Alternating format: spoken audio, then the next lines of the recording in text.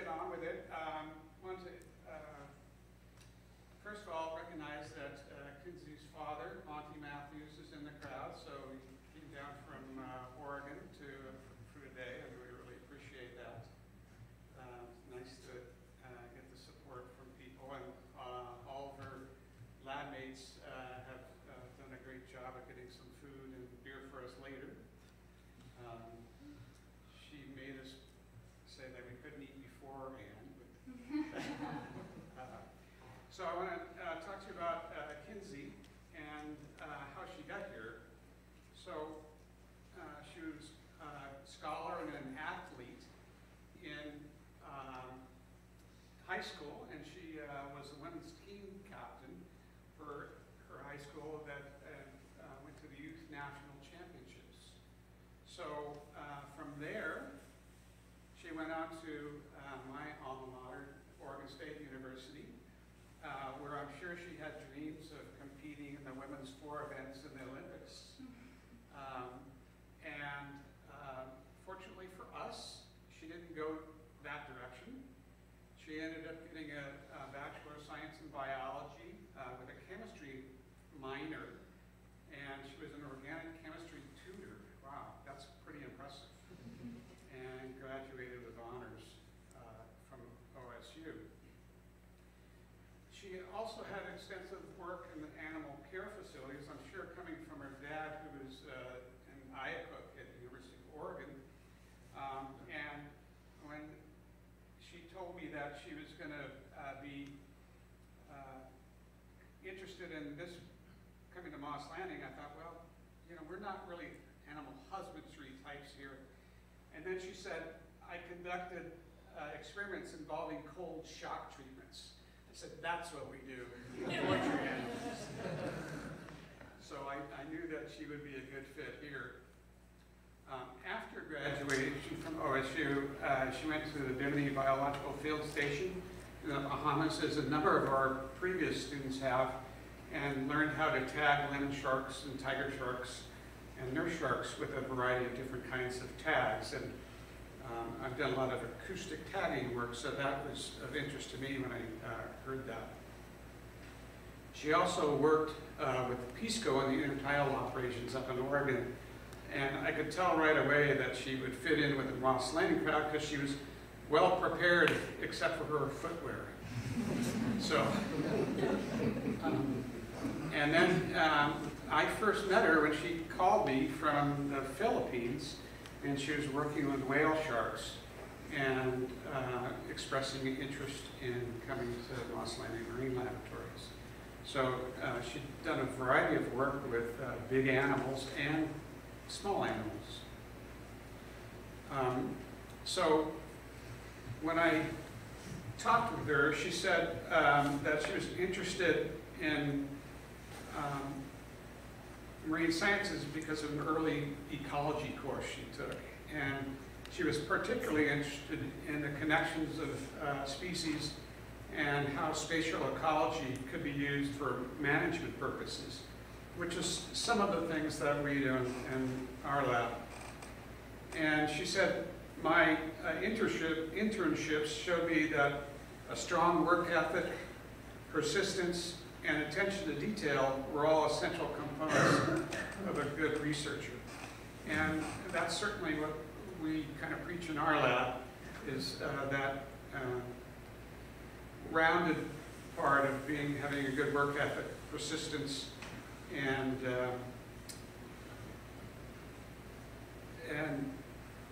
attention to detail. So, you know, I've always told people you don't have to be the smartest one around the block, but if you work hardest, you're going to be great. And then if you're both smart and you work hard, you're going to be stellar, and that's what Kinsey is.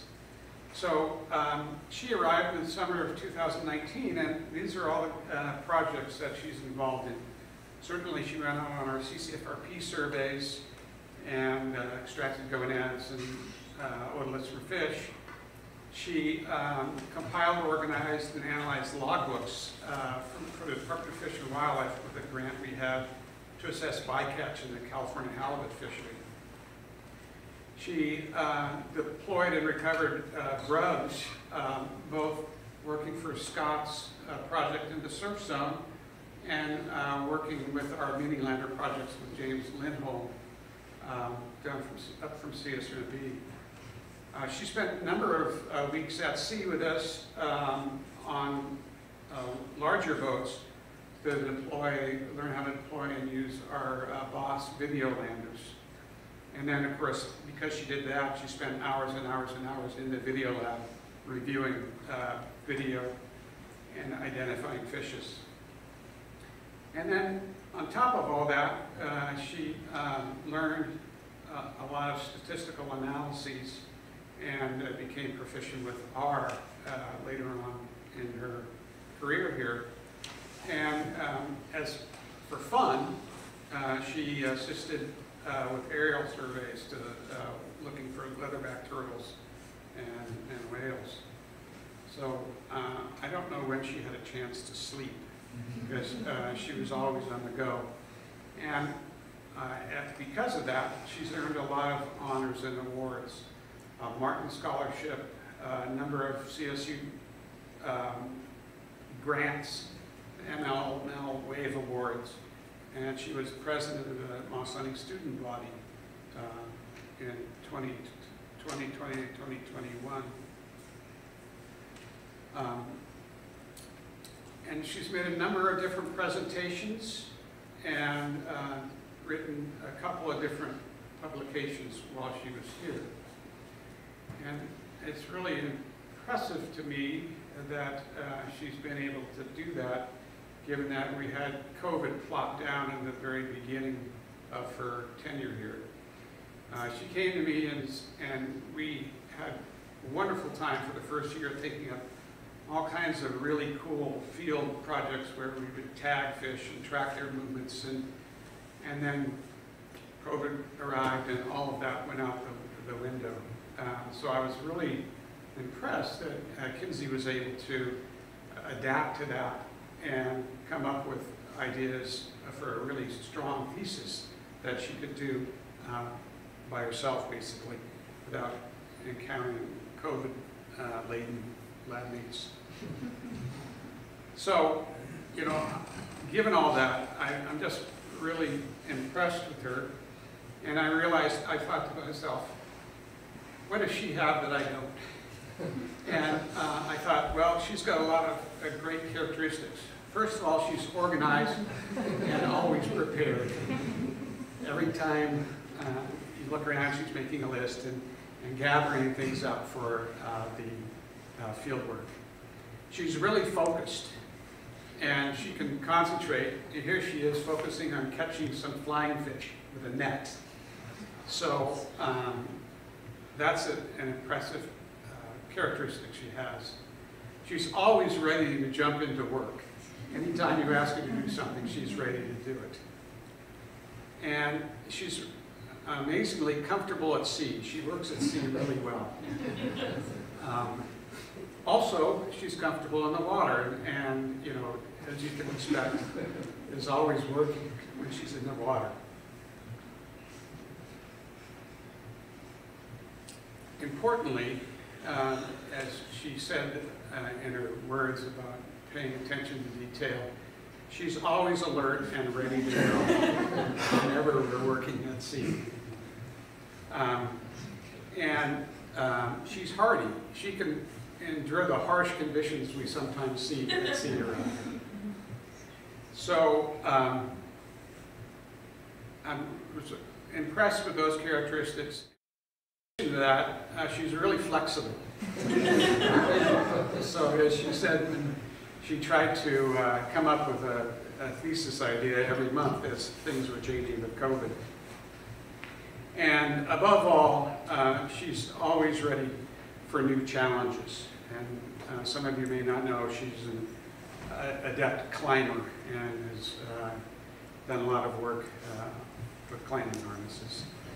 So without further ado, I want to give you Kinsey Matthews, and she's going to talk to you about improving species distribution models off California.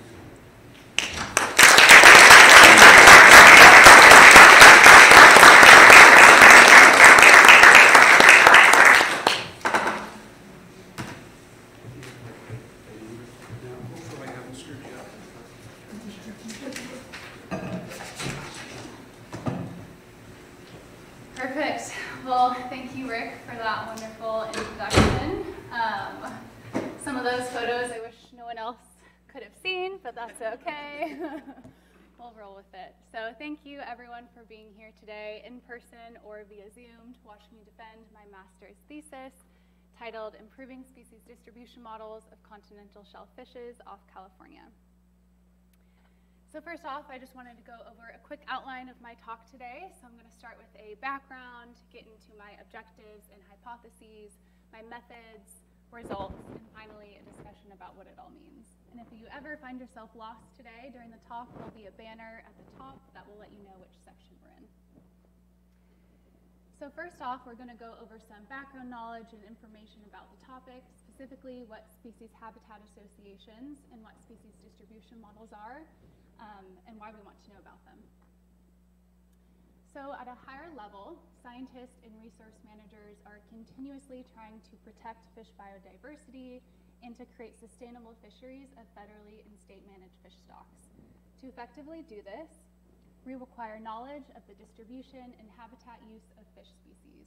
And off the US West Coast, several government agencies are working towards identifying something called essential fish habitats, which are the habitats that are critical to the survival or reproduction of marine fishes. And once we know what these habitats are, we can more effectively protect them. So to understand essential fish habitat, we need to know how fish are interacting, using, and associating with habitats, also known as species habitat associations. Species habitat associations are less known in the marine world, particularly for demersal species that are found at deeper depths, as they are difficult and expensive to study. Additionally, many species exhibit ontogenetic shifts in which their habitat changes during development. So for example, lingcod move to rockier habitats as they grow older. So these attributes make it harder to define species habitat associations, but if scientists and resource managers can successfully understand these associations and how they vary temporally or spatially, we can better predict where these species might be and which habitats that they're utilizing. So previous studies that have looked at species habitat associations have utilized a wide variety of methods, ranging from bottom trawls to scuba surveys. Those that include video surveys can provide more information about species and the type of habitats that they occupy. Each method can be an effective way to obtain in situ observations about the type of habitats that species occupy. For example, based on these surveys, we know that benthic habitat features, such as the type of substrate, are known important predictors in the distribution, relative abundance, and diversity of fishes. So for example, basic species habitat associations are known for many California fishes, such as demersal rockfishes, which are often associated with rocky habitats, or for flatfishes and ratfishes, which are more often associated with that soft bottom habitat.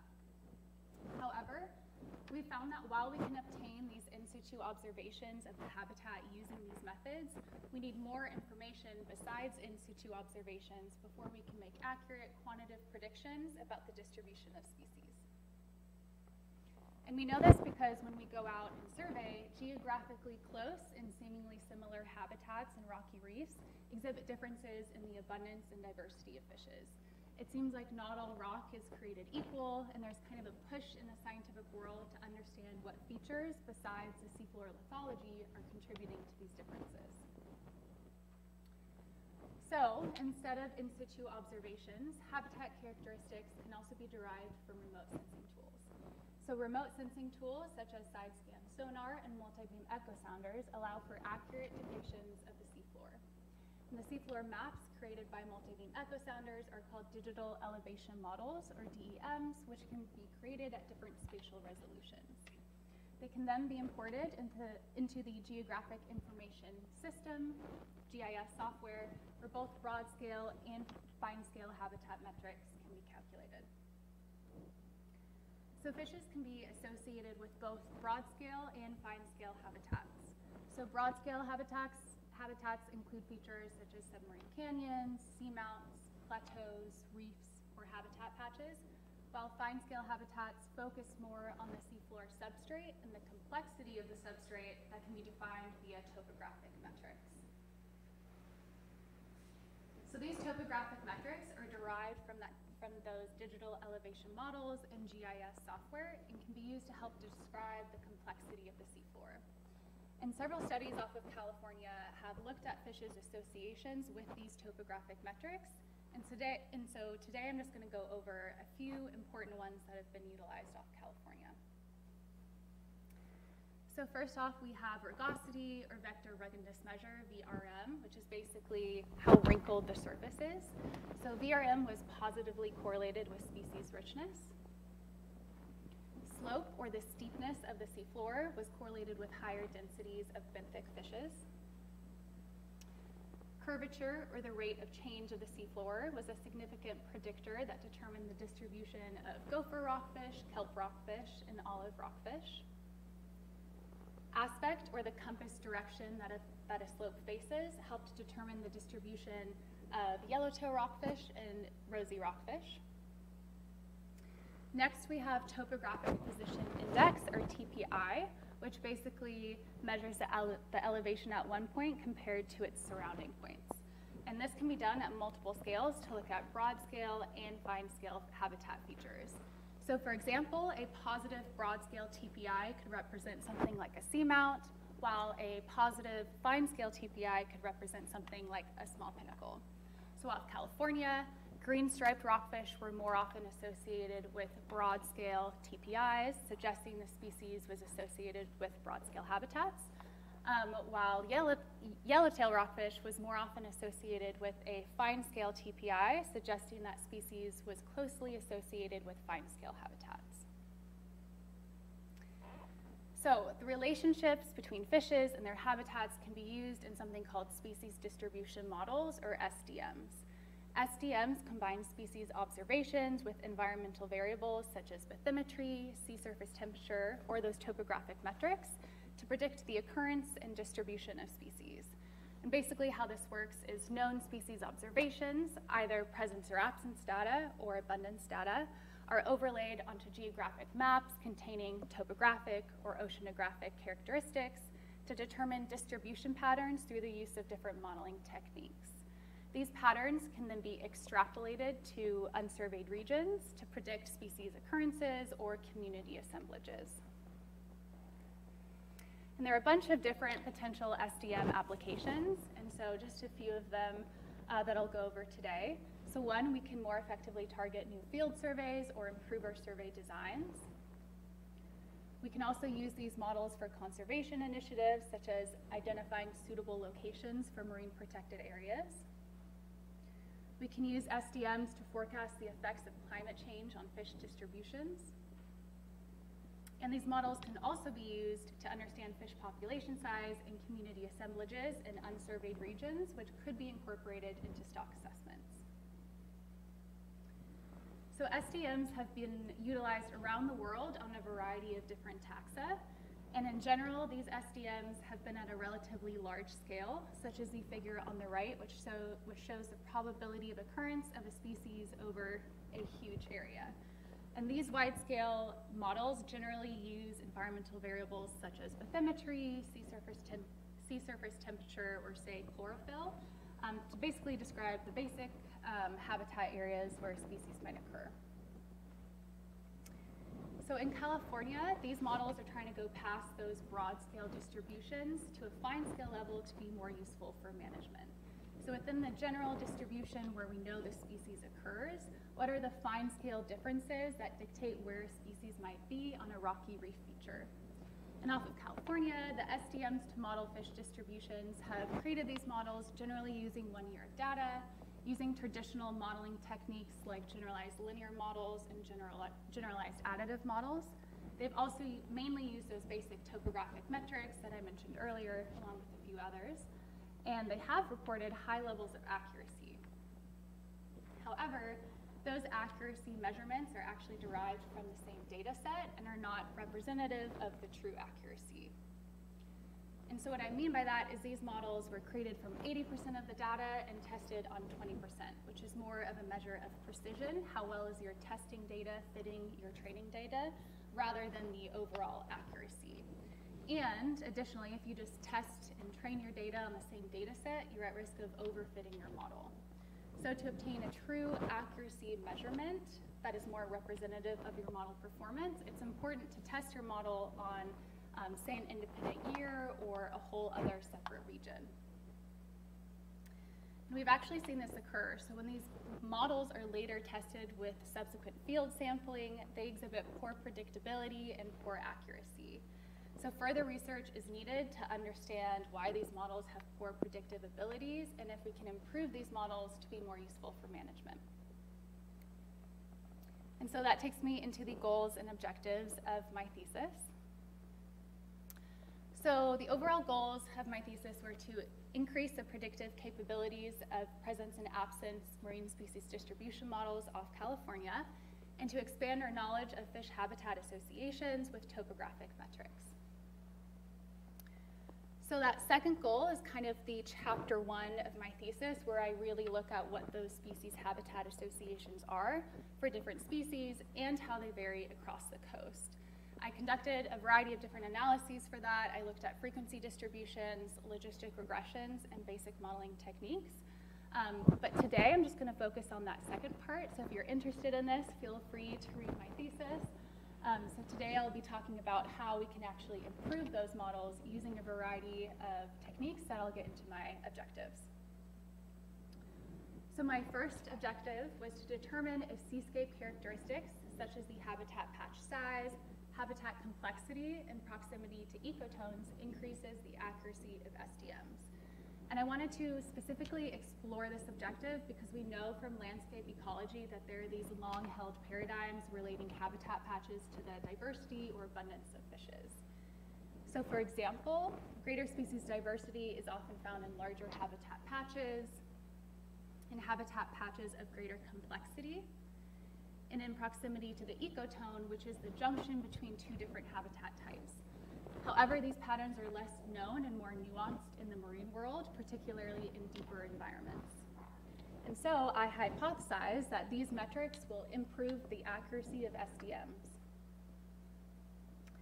My second objective was to determine how SDMs change with different DEM resolutions, specifically 2 meter, 5 meter, and 10 meter. And I hypothesized that finer resolution DEMs will exhibit higher model accuracy than lower resolution DEMs. My third objective was to determine if the accuracy of SDMs increases with more years of data. And I hypothesized that the accuracy will increase with more years of data until it will eventually plateau. My fourth objective was to determine if machine learning methods outperform traditional SDMs that are derived from GLMs or GAMs. And I hypothesized that machine learning methods such as random forest and boosted regression trees will be more accurate and predictive than GLMs or GAMs. And I basically think this because random forest and boosted regression trees are hyper-tuned models that take a subsample of your data to create decision trees and come up with a prediction. This is done hundreds or thousands of times until a final prediction is reached. And with the case of boosted regression trees, the model actually learns from previous iterations. Therefore, I hypothesize that these more sophisticated models will outperform our more classical linear regression models. My fifth objective was to create coastwide species-specific SDMs using the results from earlier and to test at Point Lobos, which would be an independent location.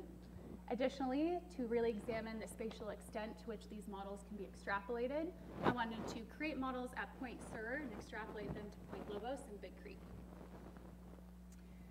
And I hypothesized that the final coastwide model will accurately predict species occurrences at Point Lobos, and that the models created at Point Sur will more accurately predict species occurrences at Point Lobos and Big Creek than the coastwide model.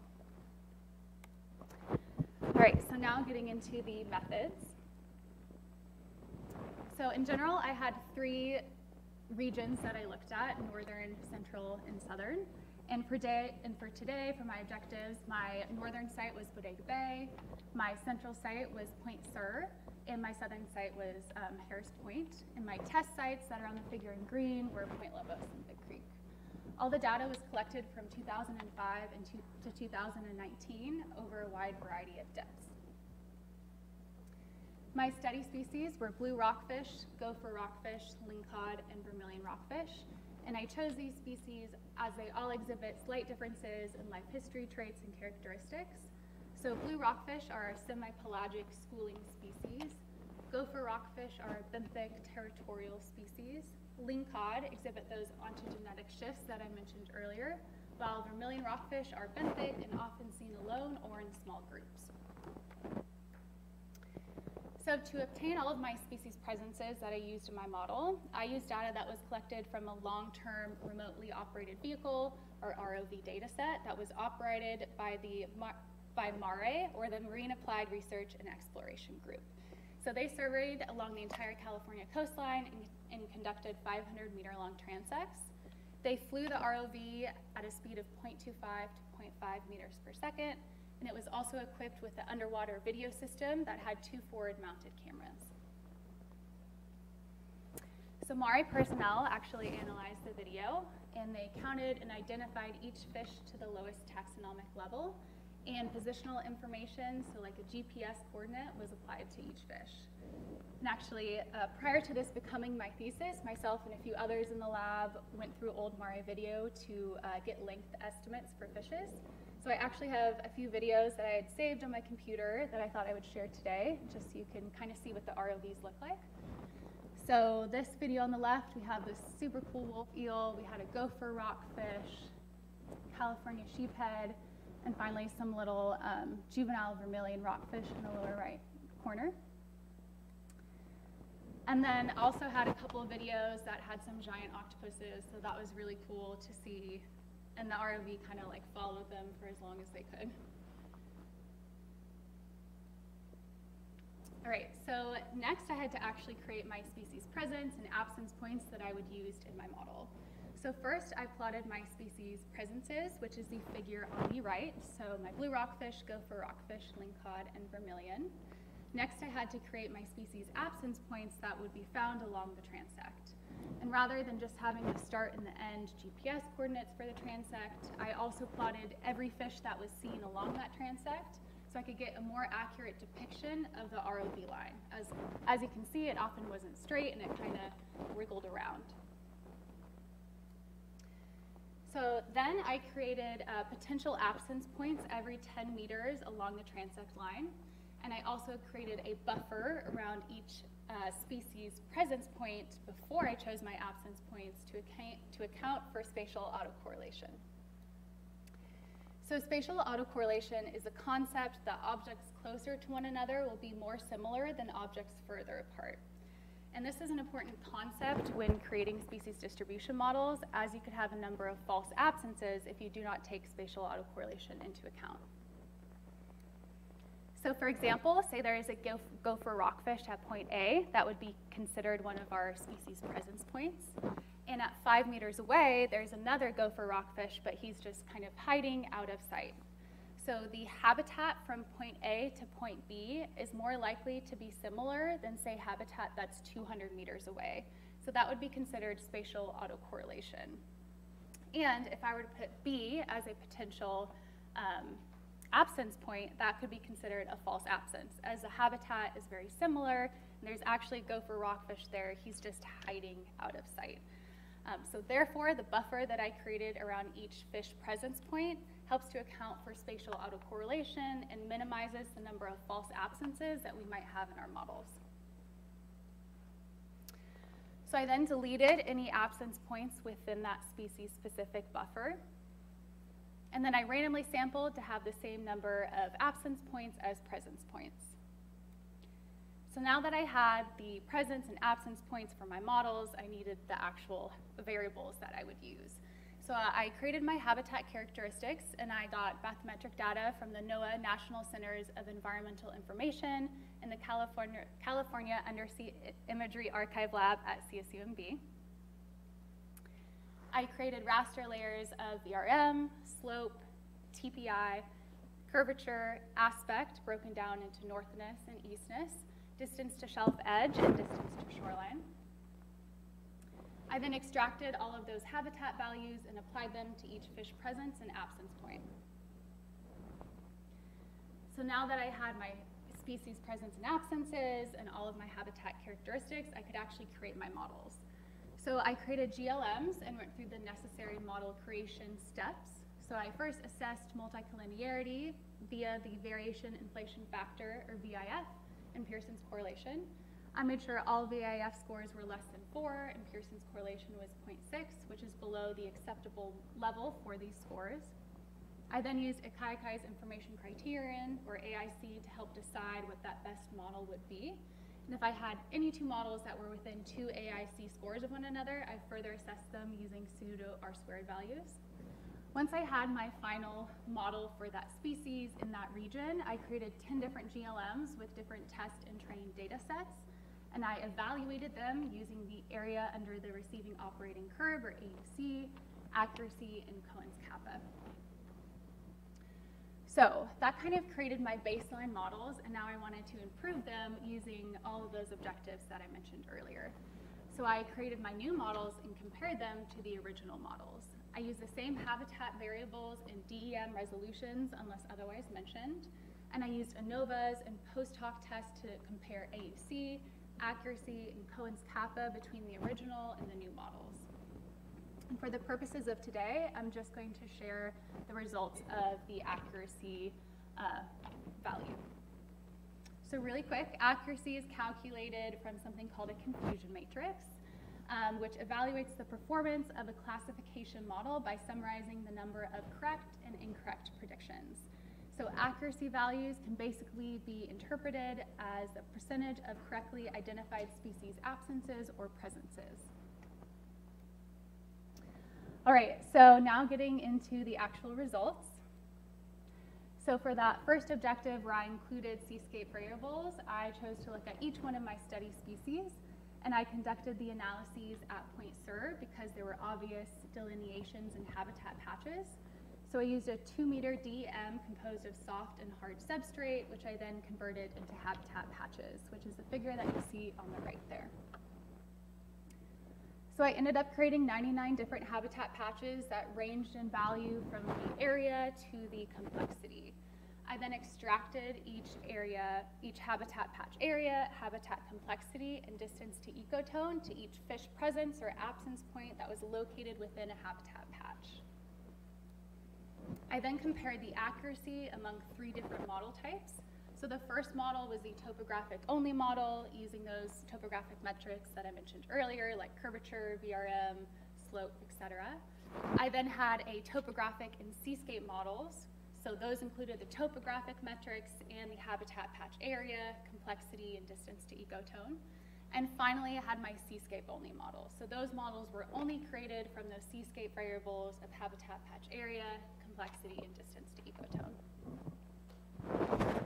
So for this figure that we see up, on the x-axis, we have the type of model. So the topographic only, topographic and seascape only. We have our accuracy on the y-axis, and then it's broken down for the different fish species. So starting off with blue rockfish, the ANOVA was significant, and specifically the seascape only model performed the worst, while there was no difference between the topographic only model and the topographic and seascape models. Next up, we have gopher rockfish and lingcod that exhibited similar trends. So again, the ANOVA was significant, and the topographic models performed better than the topographic and seascape models, which performed better than the seascape only models. And finally, we have vermilion rockfish. So again, the ANOVA was significant, and the topographic only model performed better than the seascape only model. So next up, I looked at different DEM resolutions, and I chose to look at gopher rockfish and lingcod as they exhibit differences in their movement patterns and home ranges, and could therefore be used as proxies for other species. I conducted the analyses at Bodega Bay as I had a multitude of different DEMs available to me to use. So for this figure, on the x-axis, we have DEM resolution, so our 2-meter, 5-meter, and 10-meter. And on the y-axis, we have accuracy. And as you can see, there was no difference between DEM resolutions and accuracy for either gopher rockfish or lingcod. So next, I looked at my incremental years of data. I chose to look at each one of my study species, and I conducted the analyses at Hare's Point as it was the most complete data set for each species. So each species either had 7 or 8 years of data available. And for this, I left 1 year out to test for model performance. So for this figure, on the y-axis, we have the years of data going from 1 to 7, or 1 to 6 if you're blue rockfish. And then again, we have accuracy on the y-axis. So I ended up creating 63 distinct GLMs for blue rockfish and 127 distinct GLMs for gopher rockfish, lingcod, and vermilion. And I then averaged that so we can look at the overall trends. So the ANOVA, a two-way ANOVA, was significant for test year and the years of data. Specifically, 1 year of data performed worse than more years of data. And in general, you can see that with more years of data, accuracy kind of increases until it kind of does plateau. You can also see that for one of these species, gopher rockfish, the pattern doesn't quite look like the others. So around 6 years of data, accuracy decreases, and at 7, it sharply increases. And if you actually take a look back at the figure on the left, you can see that there are these 2 years in gopher rockfish where the pattern doesn't quite match the others. So that would be for the year 2005 and 2007. So the accuracy kind of goes up, goes back down, and goes back up. And I looked at this further and found that those 2 test years have a really low sample size.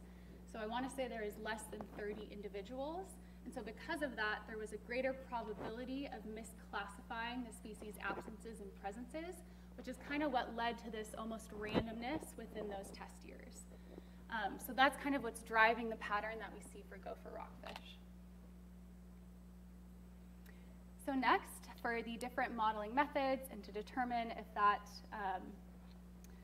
if machine learning methods increased model performance, I conducted the analyses at Hare's Point again, as it was the most complete data set, and I looked at each one of my study species.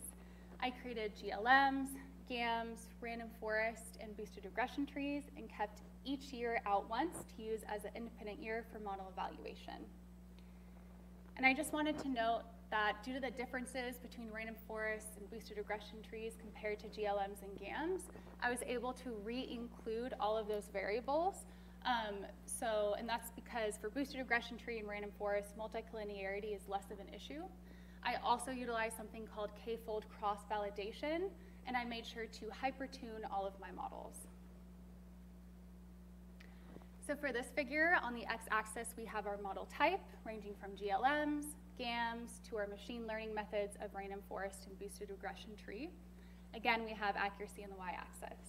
So starting off with blue rockfish, the ANOVA was not significant, so there's no difference among the different modeling techniques. Next up, we have gopher rockfish, where the ANOVA was significant. So the random forest models performed better than the GAMs and GLMs, while boosted regression tree models only outperformed GLMs. Next, we have lingcod, where again the ANOVA was not significant, so no difference among modeling techniques. And lastly, we have vermilion rockfish, where the ANOVA was significant, and boosted regression trees and random forests both outperformed GLMs and GAMs.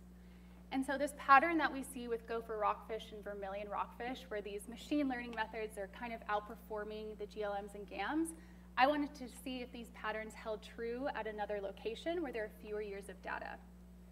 And so with gopher rockfish and vermilion rockfish, I conducted more analyses at Bodega Bay, where there are fewer years of data available. And so this is the same graph that we saw earlier. So for gopher rockfish, the ANOVA was now not significant, so there's now no difference among the different modeling methods. While for vermilion rockfish, it was significant, and specifically, just GAMs outperformed boosted regression trees in accuracy. Additionally, you can see that GAMs exhibit a super low variance compared to the other modeling methods. All right, so now I wanted to actually create my coast-wide model. So I created this from all locations. I used all years of data. I used 10-meter DEM resolutions. I also did not use those seascape variables, and I used random forest as the modeling technique. I then extrapolated them to Point Lobos. And out of those 4 coastwide models, it was actually only successful for lingcod. So it had an overall 80% accuracy. And that figure on the right is kind of a visual representation of these species distribution models. So we have our lingcod presences, those are those white dots. Our lingcod absences are those black dots. And then we have our predicted species presences and absences. And as you can see, where there were actual absences of lingcod, those black dots, that correlates to where the predicted absences are. So that's just kind of a visual representation of these models. Next, to look at the ability to which we can extrapolate these models, I created the models at Point Sur, and I extrapolated them to Point Lobos and Big Creek. Again, I used random forest, 10-meter DEM resolution, and I just used the topographic variables, no seascape variables. So out of my 8 models, 2 were considered successful. So the first was for gopher rockfish at Big Creek, had a 81% accuracy. And I also wanted to mention that the AUC and Cohen's kappa values were 0.81 and 0.64. And all of those values would be considered successful for this type of model. The second model was for lingcod, again at Point Lobos. The accuracy actually decreased from the coastwide model of 80% to 75%. And again, the AUC and Cohen's kappa would be considered successful. All right, so now into an actual discussion about what it all means. So I found that the inclusion of seascape variables either decreased model performance or resulted in no significant difference. So this might mean that these seascape variables are not important in predicting where fish might be, but I think it's important to note that my study was not really designed to explicitly answer those questions. So I had unequal effort in habitat patches, and my habitat patches were created after the fact. So I do believe that another study with equal effort within distinct habitat patches would result in a more definitive answer to some of these seascape-related questions. I also found that there was no significant difference in model performance among habitat variables that were derived from 2-meter, 5-meter, or 10-meter DEMs. This is honestly encouraging for researchers as 10-meter DEMs are readily available across the California coastline. However, this is interesting because Ann Tigini, a previous Moss Landing student, she used STMs to predict biomass at different DEM resolutions, and she found wildly different results. And I think there could be several discrepancies between, the differences that she found and the fact that I didn't find differences between these different DEM resolutions. So first, we just used different methods. So she extrapolated her biomass to each DEM cell within a region, while I just used the models to predict species occurrences at known sites. Secondly, abundance models might be more sensitive to biotic data, such as intra or inter-species interactions, which could affect the predictive ability of abundance models more than simple occurrence models. Overall, I found that performance increased with more years of data, and I actually ran a few more models, and I found that more years of data with fewer observations outperformed 1 or 2 years of data with a lot of observations. And this could be because multiple years of data might account for differences in habitat usage due to yearly fluctuations in environmental variables. Additionally, I found that model performance did fluctuate depending on which year was used as the independent test year. So those with few observations just performed poorly. And I believe this highlights the importance of creating and for testing your model on an adequate sample size. In general, I found that at Harris Point, either there was no difference or random forest and boosted regression trees outperformed GLMs or GAMs. However, at Bodega Bay, GAMs exhibited a much lower variance than any other modeling method and actually outperformed boosted regression trees. So I think this highlights the importance that different modeling techniques might work better to different species at different locations. So it's important to test a variety of modeling methods when you're creating these species distribution models. Another important result of my study was that overall these models could not really be extrapolated to unsurveyed regions. So models that couldn't be extrapolated even 20 or 30 kilometers away really points towards regional differences in how species interact and associate with their environments. Additionally, the habitat at Point Lobos and Point Sur were quite different from one another, and perhaps these models might only be able to be extrapolated to similar habitat types. And so these results are actually fairly similar to another study that's been conducted here off of California. So different models were created at Cordell Bank, which is located off Point Reyes. And then they extrapolated those models to the Del Monte shale beds located off of Monterey. And they did this for yellowtail rockfish and rosy rockfish. So this is an example of the yellowtail rockfish. So it was created at Cordell Bank and was able to be successfully extrapolated to the Del Monte shale beds. I believe there's an overall accuracy of around 70%. However, they did find that for rosy rockfish, these models were unable to be extrapolated. So the entire area of the Del Monte shale beds was predicted to have a high probability of occurrence for rosy rockfish, which the authors believed was kind of not a real result, and so they were a little suspicious of it. And the authors also hypothesized that it didn't work for rosy rockfish due to a lack of overlap among certain habitat variables. So the results of my study do have important implications when it comes to management. First, these models are just presence and absence models. They are not abundance models. And due to their inability to be accurately extrapolated, I would be wary of any abundance models that are trying to use these for stock assessment reasons. And again, there are probably even greater variables at play that determine the abundance of a species rather than just the occurrence of it. And while precise locations of where a fish might be is not quite attainable yet, these models can still be useful for management or scientific purposes. So first, they can be used to determine essential fish habitat and potentially locate new locations for marine protected areas. Furthermore, within a particular area, these models could be used to direct sampling and plan field surveys. For example, say Scott and others are trying to catch gopher rockfish out in the bay, or sorry, instead of gopher, I meant copper rockfish out in the bay. Which, well, I heard at first you were trying to go for copper and you were unable to find them. So lots of surveys have been conducted in Monterey, so they could use those past models, or sorry, those past surveys to create these species distribution models to basically find where the high probability of occurrence of copper rockfish might be. And then when they actually go out and sample, they can prioritize those areas. Additionally, the results from my thesis could be used to inform other SDM studies off California. So researchers could use some of my results of looking at different modeling methods and trying to include multiple years of data before they create their own models. It is important to remember that these topographic metrics just identify what habitat might be suitable for these species and often acts as proxies for more biologically relevant data. So there are many more factors at play that affect determine the distribution of marine fishes, such as temperature, underwater currents, food availability, predation and competition, and fishing pressure. Some of these variables are obviously harder to quantify than others. However, their use in models, if applicable, would greatly increase their model performance and the accuracy of them.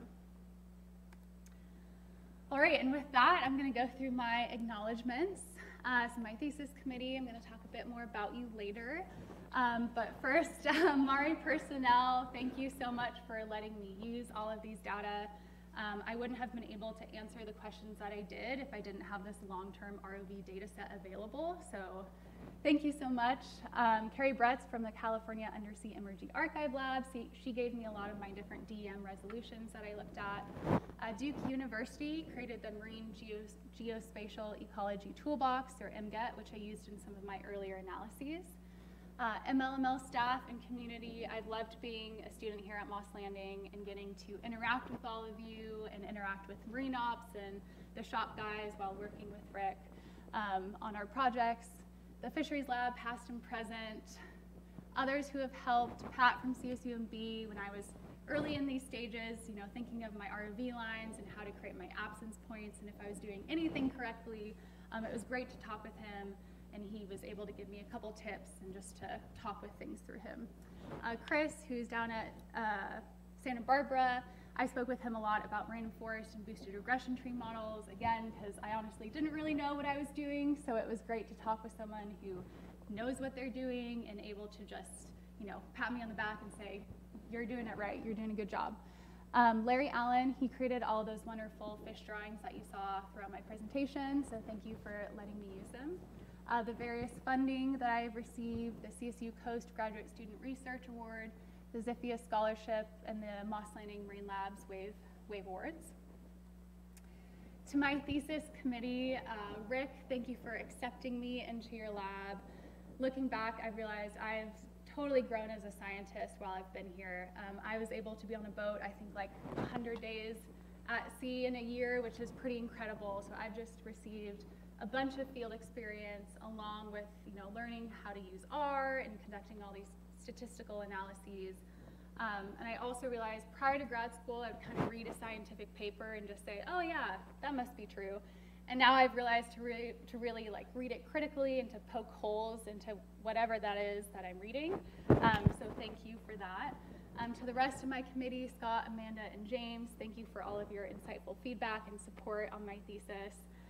Scott, thank you for always encouraging me to dig deeper into my results and to ask additional questions. That's definitely strengthened my thesis. Amanda, thank you for your support and encouragement throughout my whole time at Moss Landing.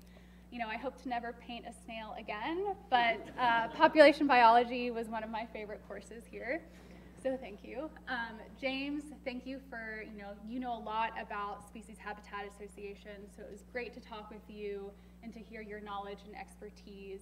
And again, always kind of encouraging me and reminding me to really put my thesis in a broader context.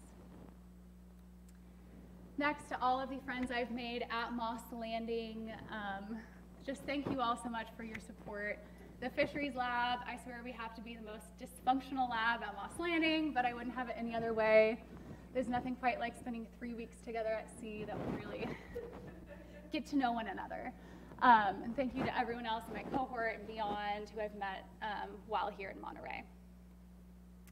To my other friends who are scattered throughout the world, I'm so sorry I'm terrible at responding to your text messages, but I know you will always be there for me no matter what. It's great to vent, to talk with you, or to just laugh at a funny meme. To my boyfriend, Kevin, thank you for being in my life and going on so many adventures with me throughout my time in graduate school. I'm so thankful to have you and your family in my life. To my parents, my dad who's here today, my mom who's watching via Zoom, and my other family members via Zoom.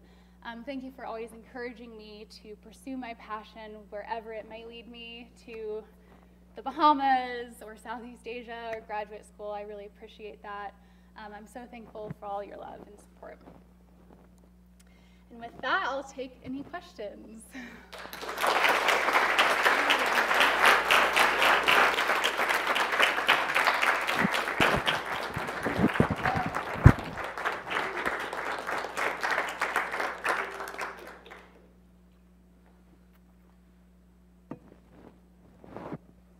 Okay if you don't have questions too.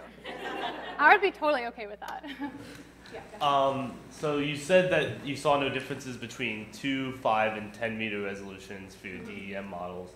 Do you think, therefore, it would be viable to extrapolate even to a coarser resolution, like 30 meter resolution, or do you think that would be unviable? I think you could definitely do that. That was a question that kind of my committee members had for me. So there's no difference between 2, 5, and 10. What about 20? I do think maybe there wouldn't be a difference between 20 and 10. I think it kind of depends on your survey design in the first place. But I definitely think there's greater opportunity and possibility to look even beyond 2, 5, and 10 to those greater regions. So yeah, I'm not sure, but I think that's definitely a potential for the future to look at. Karen? Yeah, nice, really nice job. Great thesis, great questions. It's really cool, as you know, I do cetacean species distribution modeling, for those of you who don't, with a wide variety of different species and ecological connections. And it's nice to see that you're finding some of the same things that we're finding in terms of general patterns about models and species and approaches. And I won't bore everyone with details, but there were a few differences, and in particular, we have found, I'm curious about your performance of the BRTs and random forest versus the GAMs and GLIMs, which really are two separate families of models. Whether you had any specific species characteristics that were associated with the ones for which the tree-based methods versus the regression-based methods worked. And the reason I'm asking, and maybe this will help you understand what I'm really asking, since it's late in the afternoon and my brain is shutting down, we found that the species that had a low prevalence, so that were in a more restricted type of habitat, that the regression trees sometimes basically, I always called it barked up the wrong tree, and that they had poorer performance because they would kind of fit to something that was peculiar about the specific limited habitats that the species were in, and then when you tried to extrapolate that to a new habitat or a new year, it would perform poorly. Not being a fish person, forgive me. Is there any such pattern with the species for which you found that the GAMs and GLIMs did better versus the regression trees? You may not know the answer, but I'm just curious whether there was something similar. Yeah, off the top of my head, I'm not sure. So with gopher rockfish and vermilion rockfish, the boosted regression trees in rainforest did better than the GLMs and GAMs. And for the other ones, there was no significant difference. Blue rockfish, where there was no difference, that's definitely a schooling species, which I do believe probably obviously behaves different from these other fishes. And I also think maybe like species occurrences isn't the best just type in general, like maybe abundance models are better for that species. Yeah. And then for lingcod, where it wasn't significant, they do exhibit those ontogenetic shifts, and they might have a larger home range than vermilion rockfish and gopher rockfish. So, but otherwise I can't really think of why it would be that it worked for gopher rockfish and vermilion and not lingcod. Are the gopher and vermilion in broader habitat types? That would be that's If anything, I feel like lingcod might be in broader habitat types. So interesting. yeah, a little bit of a different result. But Thank you. Yeah. James. So kind of going off of that question, so I know you watch a lot of video, and you watch a lot of video from a variety of different platforms, right? So the species that you look at all have different associations with interactions with the seafloor. And there's going to be some interaction with the tool too, right? So I wonder if you've thought about whether where the interaction between the tool that's capturing the imagery, their behavior of the organism, and the ultimate assessment of what they're associated with. See what I'm asking? Like, what's a gopher going to do when an ROV flies over? Yeah. Relative to what it does when the boss sits there for a little while and watches it. Yeah, I definitely think fish could interact and what word am I, not relate, but I think they could have differences in how they react to different survey tools. So I'm trying to think on the boss, I haven't really seen many gopher rockfish, if I'm being honest. But on the ROV, I showed a video that had a gopher rockfish and it didn't like run away or do anything like that. But I definitely think different modeling or different survey types could have a different, fish could react differently to different survey tools. So I definitely think that's a possibility, and that's kind of a question that I had was, all right, if I don't use ROV data, say if I used the BOSS or mini lander data, how that would change the models, and I think it could. So I think that's also could be something that future people could do, is they could create these models using ROV data and also our stationary video landers and see how they compare to one another. So I definitely think that could affect the species for sure. Scott. You mentioned that the models do better, right, when you have more years of data. So that got me thinking, I wonder if the models would do better if you did more sampling, like within a year, like at the same spot after a week or something like that. Just thinking about, you might pick up the movements of the fish, you know, as they move a couple meters here or there. I wonder if that would improve your accuracy in terms of knowing where they might be versus where they're not, and just hitting it like once a year or something like that. because, you know, if you just go there once a year, you might see just where it happened to be that one time, but if you go back and you sample, you can see, all right, it likes this habitat, it also likes this habitat and that one.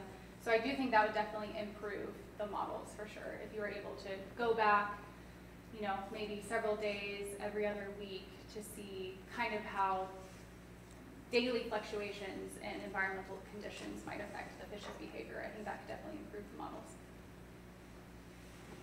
Okay, well, I think we're going to leave it at that, and the committee's going to grab Kinsey and go grill her, ask some of those tough questions. We'll be out in a couple of days. So, until we get back, Lab's provided some food and beverages, so let's give Kinsey a big hand for